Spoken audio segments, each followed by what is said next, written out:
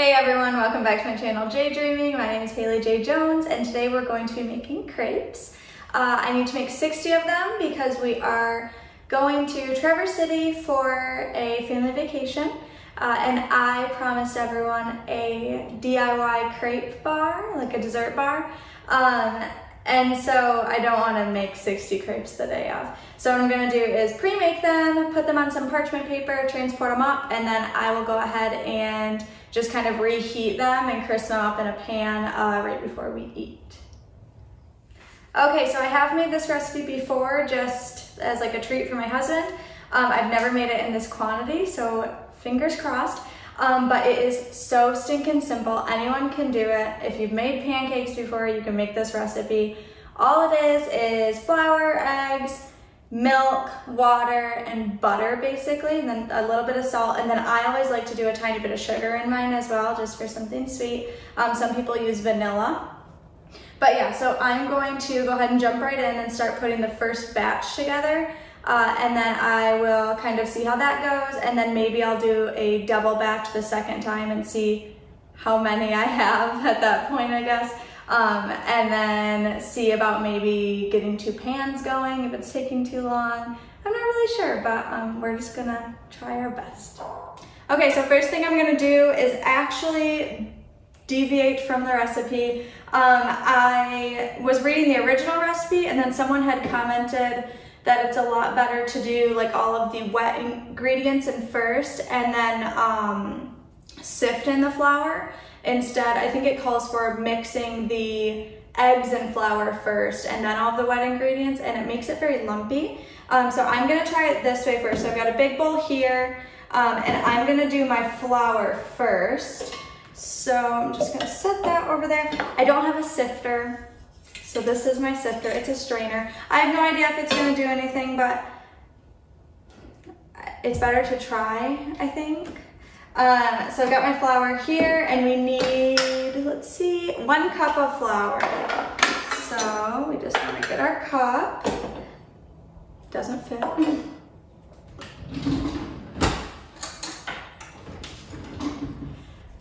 Okay, that's probably a better way of doing that anyway. So I'm just gonna do it over my sifter or strainer so that way I don't make a huge mess. And you don't pack your flour from what I understand. You pack your brown sugar, not your flour, not your like granulated sugar, anything like that. So, and then you kind of scrape it off so you can get your exact measurement.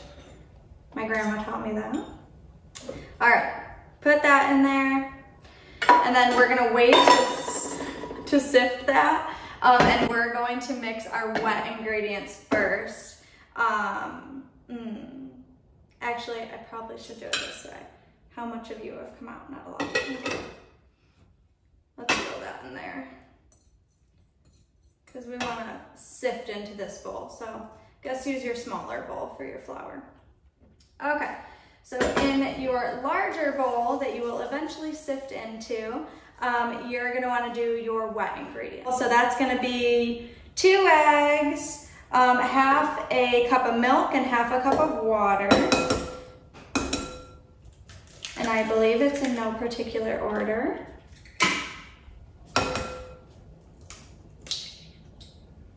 All right. Now we've got, you should probably wash your hands after you crack eggs, but I don't. Okay. Let's see, half cup of water. Then we want to do a half cup of milk. I gotta run and get that. Okay, now we drink almond milk in our household, but for dessert crepes, I read that it was much better to use either whole milk or like a 2%. Because it tends to make them a little bit fluffier and not so rubbery. So I'm gonna try it with this. I don't think anyone will mind either way. But I know that this recipe does work with almond milk as well. I just wanna double check this. Ooh, that might be a little bit much. Maybe we'll leave a little bit out. We'll see. Okay, and then, let's see. Oh, we need 2 tablespoons of butter melted. So I'm just gonna go ahead and do that and I'll be right back. Okay, so we've got our 2 tablespoons of melted butter. I always just throw it in the microwave, but then you wanna give it a chance to kind of cool down, because the last thing you want is adding like boiling hot butter to your eggs or your milk, because it's gonna make things cook, because heat makes things cook. So it doesn't have to be cold or anything, but I usually just kind of swirl it around, make sure that it's not, you know, super, super hot, and then we're gonna pour that in there. And then we're gonna immediately start whisking and mix all of our wet ingredients first.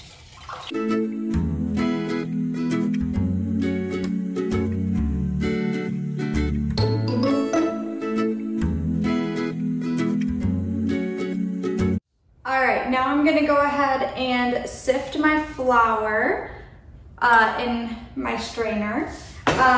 So I'm kind of just gonna take this and just kind of shake it, maybe. Yeah, that seems to work, I don't know. And this could take a while, so I'll check back with you guys in a little bit. Okay, so that's all done. So we're gonna go ahead and add just the last few dry ingredients to our flour mixture, which is just simply a little bit of sugar, which I don't measure it. I know I hate when people say like, oh, just sprinkle it in there, but I'll show you guys about how much I do. And then you're just gonna do 1/4 teaspoon of salt. So let me find my little guy here. 1/4 teaspoon. And you're not supposed to measure over your bowl, but I do.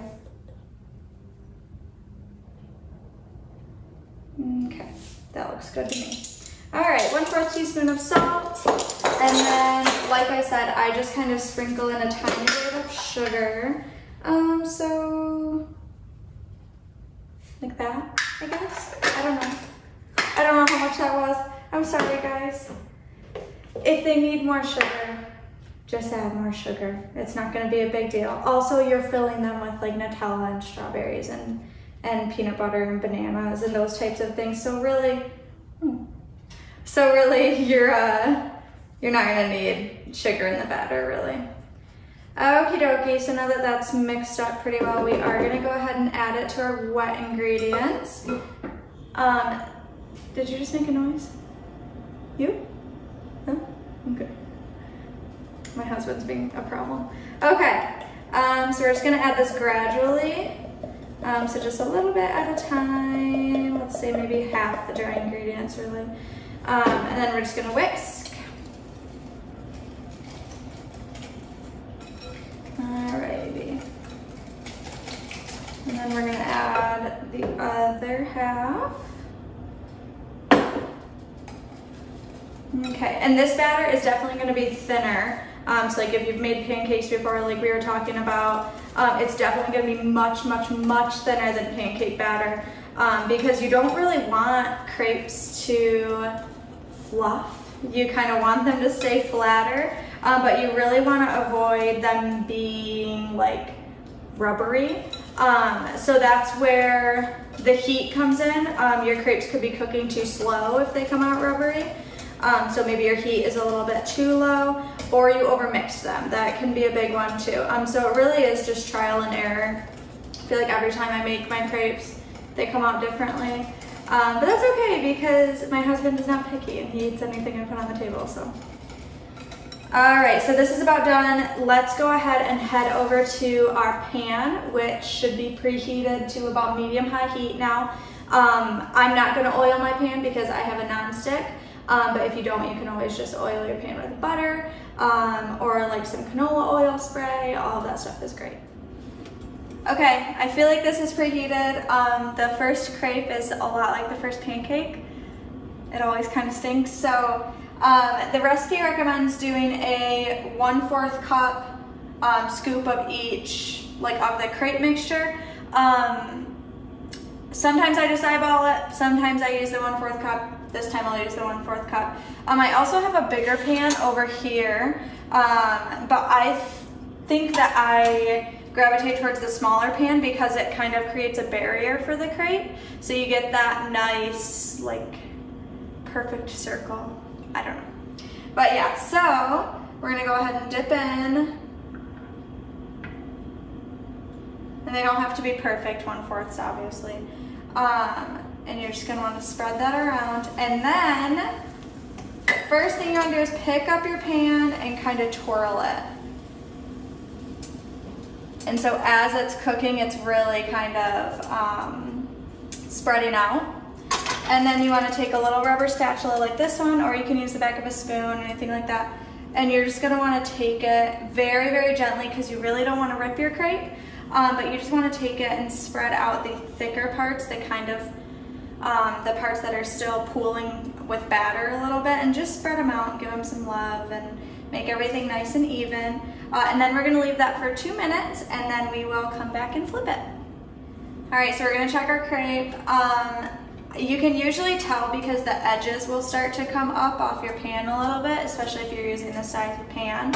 But so all you're going to do is kind of push your spatula under, or you can use one like this. For flipping, I like to use the smaller one. And so all you're gonna do is kind of flip it over, and it's perfect. Some people like softer crepes. I like mine to be a little bit harder, like crispier, so I like this part to get really brown. It almost resembles kind of like a tortilla shell, I guess. But yeah, this is perfect for me, so I'm gonna go ahead and let this sit for maybe about 30 seconds more. This one you can kind of just peek and make sure that the sides match. But about 30 seconds more for this, and then I'm going to go ahead and transfer it over to these parchment papers, where we're just gonna let it cool.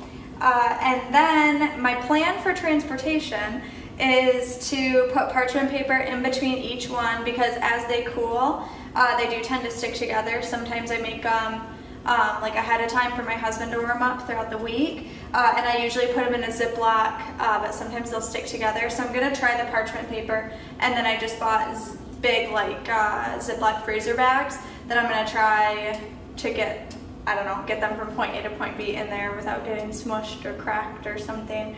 But yeah, so yep, this looks perfect. So I'm gonna show you guys the other side too, which is wonderful. And then all you do is set them right on there. I've got some parchment paper lined, and then also right here and over there, because I'm making 60. And that's pretty much it. So I'll show you guys a couple more how I make them. If you have any questions at all, Google it, because I don't know.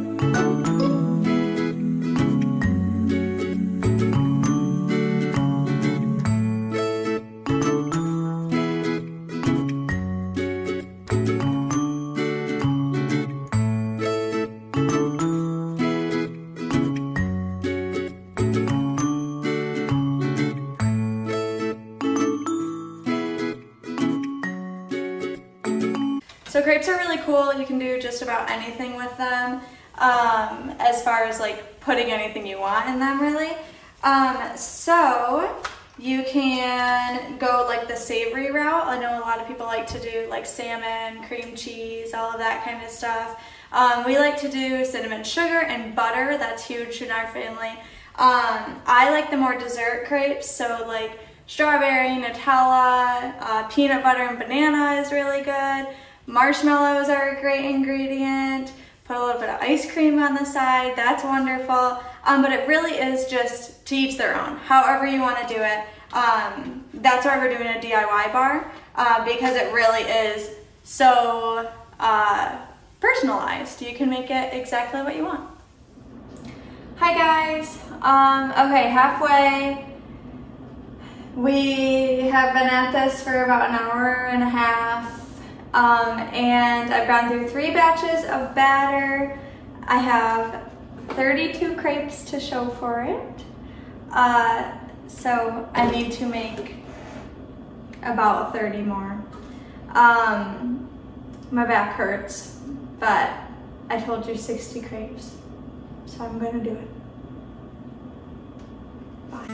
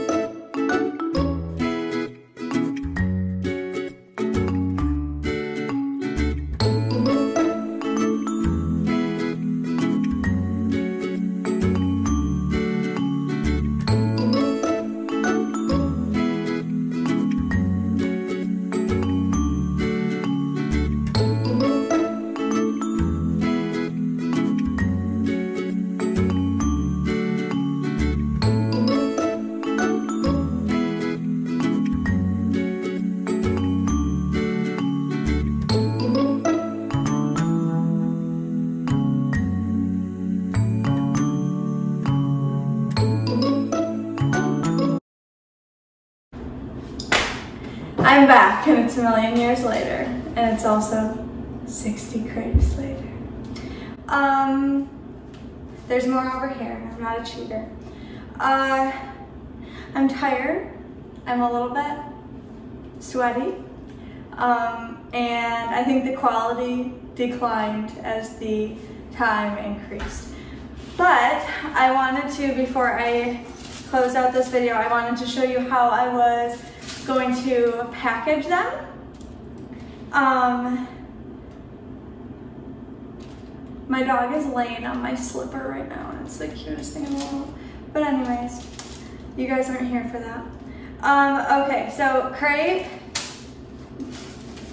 wax paper, another wax paper, another crepe, and then what I'm gonna do is slide them in here. Now obviously I'll like pack a lot more.